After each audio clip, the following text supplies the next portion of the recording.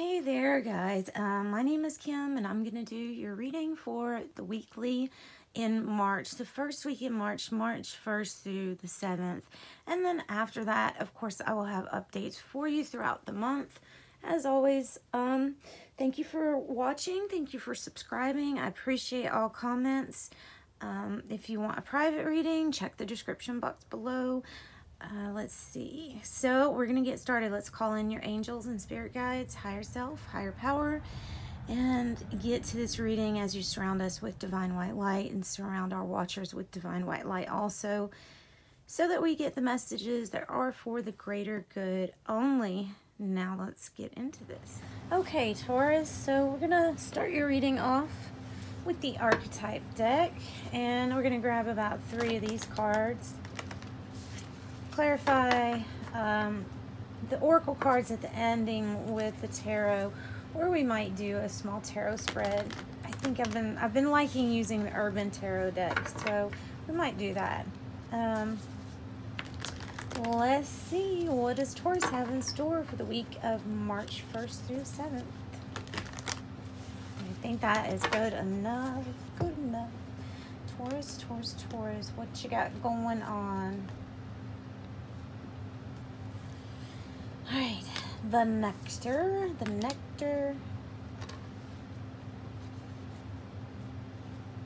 agape, all right, and the forest, okay.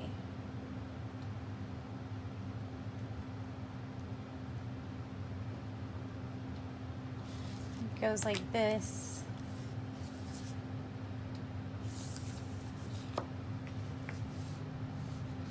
This and this. I think it goes like that. All right, I'm gonna do something a little bit different. I did it with the last sign, so let's see if this helps with this one. I do see a general meaning in here, but I'm gonna draw some energy cards to go one underneath each one, giving me a little bit more to work with the message, making it a little bit more precise. Let me just talk about them a little bit first. The forest, the main thing to remember about the forest card is we must be lost to be found. Quite simply, the only way you can be found is if at first you are lost. So we must get lost in the forest. And the forest is like a big metaphor for life.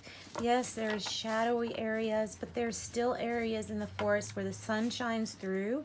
And then maybe what we thought were shadows and bad things turn out to be fairies and good things. It's all a mixture, but usually we're more fearful than we are expecting good. Agape is about unconditional love and devotion. The nectar is what is created when the venom is present, which the venom is some darkness, dark times, suffering, and after suffering comes this self-awareness with the nectar card. It is turning something that's vile into something really wonderful and gorgeous and loving.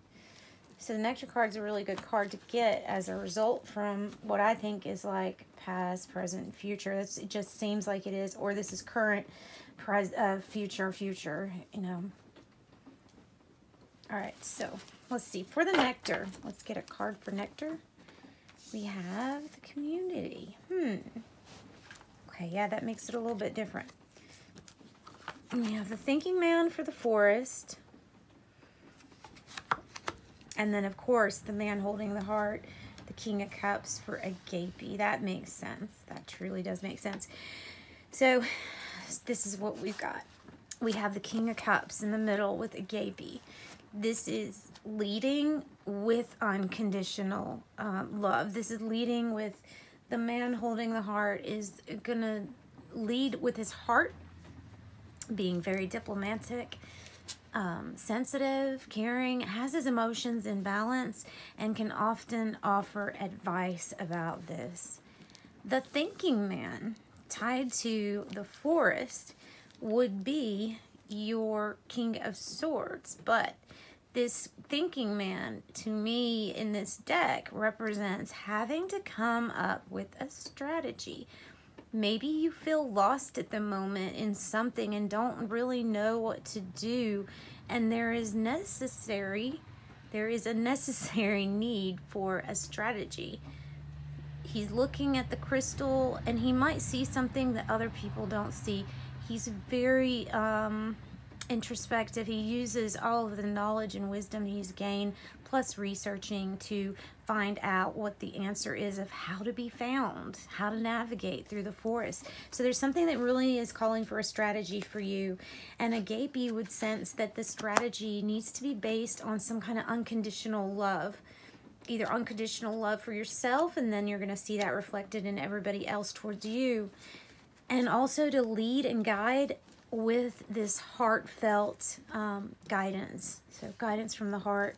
The community with the nectar is kind of like saying you feel a part of a group, and maybe being a part of this group and sharing what you've been through, what suffering did have to take place before the nectar came. This is something that maybe has created a bond between these people, and it's giving back. It's service to others, giving back, and feeling like you really fit in with this community card. We even have strategy on the bottom and angel of love. Something needs to be done out of love. Definitely a strategy. That I'm just going to put that there because that's exactly what that is a strategy needs to be made. All right, now, like I said, let's go on. Let's do the tarot for you, Taurus. We're going to do the Urban Tarot, which is about, it's a combination of the Thoth deck and the Rider-Waite. So we're going to have a lot of different meanings, different names. If something needs clarified by Rider-Waite, we will. But for now, we're just going to move on and see what this deck's trying to tell us, and we'll clarify some of the meanings as we go. All right, Taurus, week of March 1st through the 7th. What do we have as the issue card? Okay, feeling overbearing, feeling like there's something that you're doing that's requiring a lot of your time, a lot of work, a lot of exhaustion. It says oppression on the card. May feel like somebody is trying to bring you down with that. This is a completion though, guys. So this is a 10 of completions. The issue is trying to put an ending to this oppression or burnout phase. What is the challenge to putting an ending to it? The Queen of Swords. The challenge is the Queen of Swords. You need to cut something out with the Queen of Swords. I'm getting the feeling of needing to cut out things that just don't serve you anymore, and then that's setting you free to move forward. Excuse me. This could be a Libra, Gemini, Aquarius, which that could be too. That could be Cancer, Scorpio, Pisces.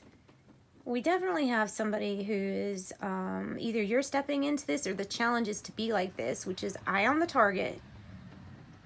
Cutting out things that are not serving you, that might be oppressing you.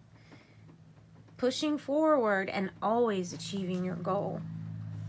I'm not even going to say cold or, you know, bitchiness. I'm not even going to say that because I don't think that applies to this situation. In the past, we have introspection. It reminds me of this card, the Thinking Man, because the Hermit certainly is a thinking character. Going inside, getting knowledge from spirit and from yourself. Having unconditional love be shown to you as being a very positive moving force in your life, a strong force. It's a force to reckon with, and it crushes oppression. This unconditional love feeling could be dealing with a Virgo. Now, in the near future, we have the Queen of Cups. Wow, we've got two power couples here. Might make up a group, maybe, because we have the Queen of Cups. It's So we have Libra, Gemini, Aquarius, Cancer, Scorpio, Pisces, represented as both male and female. The Queen of Cups on this card is the near future, which is the therapist. The person that can listen to your concerns, help you get through a situation. Definitely the main deal about this card is providing a shoulder or an ear to listen, for you to have an outlet to release your thoughts, feelings, emotions. And she could also help you with understanding those too. Perhaps not as good as the King of Cups, but she's a very good listener. So this is advice from Spirit. Taurus, the star. Well, keep focusing on your dreams. Make sure you make a strategy up. Know that negative things always end up turning into nectar once they're transmuted and they're understood and the lessons are integrated. Either we talk about it or we vent and get it out some way or another. The star could be an Aquarius that you're dealing with. We do have that mentioned twice already, so it could be an Aquarius. I think this is about mainly your goals and your desires, and I think something's coming up because we got the Chariot card. Something is going to be a real success for you, a real success for you. We have 9 of Wands, keep persevering. We have the Temperance card, divine timing, have patience. So willpower, patience, Chariot, Moon, changes in your life. Yeah, some good stuff coming in. Oh, wow, that's nice. We have the Door to Value and Angel of Strength, too, that just kind of popped out to me. They're sitting on my chair here, and they just flipped open like that in the deck. So that kind of says it's pointing to something really good. Let's get some tea leaves. Oh, okay, nice. So you've got the Good Tower, which not everybody gets these, so I really like it when I see this for you. The Good Tower is this tea leaf. The tower, solid foundation and success with effort. It's building something up. You may be helping build up other people while some people are helping build you up. We also have Dragon, so beware of some self-delusion. And maybe that is why this oppression is coming in. Most of the time, we can get through situations that we feel like we're tied down, feel like we can't change. Most of the time, we can get through these things. There's just something that maybe is a negative energy, something that's influencing us to believe in a different way, not actually how it is, but how you're wanting to see something. You do have an angel protecting you. That's wonderful. Taurus, I've gotten this angel before with you, and she has the candle like she's lighting the way for you with spiritual guidance and protection from harm. Beautiful. That's really beautiful, and that's unconditional love. Broken ring, parting of the ways, either romance or business. And it may be something that, like that card oppression was saying, something that was making you feel so tied down and overworked and overused. This might have been an inevitable thing to happen. February, either last or this coming February, which is about to be over. So it might be the next too. Bowl, plenty of material things. Yeah, we definitely see that coming. And ear, good news, Taurus, good news. That's wonderful. Maybe have to do with this Queen of Cups too. So good news for you. Keep on trucking. You'll be just fine. You'll get through this week, and it looks like a really good week for you. So thanks, Taurus. Sending love and light your way. Join me for the updates.